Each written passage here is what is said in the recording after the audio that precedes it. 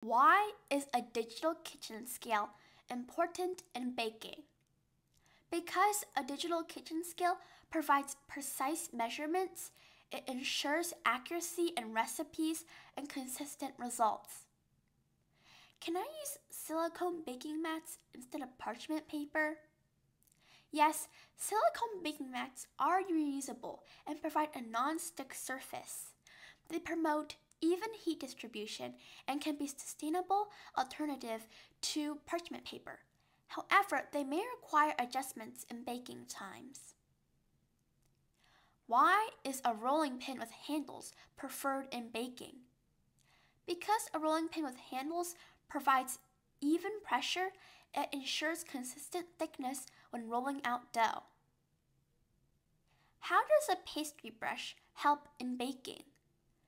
A pastry brush is used for applying egg wash, butter, or glazes, providing an even coating for a golden finish. Why use a cooling rack for baked goods?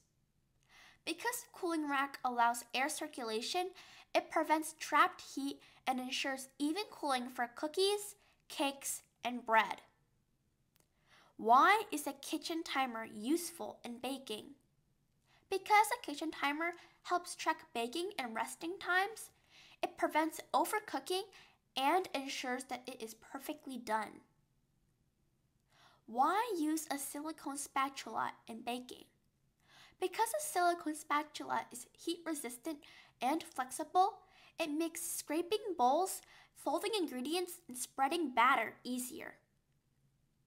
What is the purpose of a flour sifter in baking? A flour sifter removes lumps from the flour and it helps to have an even distribution for a smoother batter and better texture. It is particularly useful when incorporating dry ingredients into batters. Can I use a regular spoon for measuring instead of a set of measuring spoons? Yes, a regular spoon can be used, but measuring spoons ensure accuracy, especially in baking. A set of measuring spoons provides standardized quantities for various ingredients.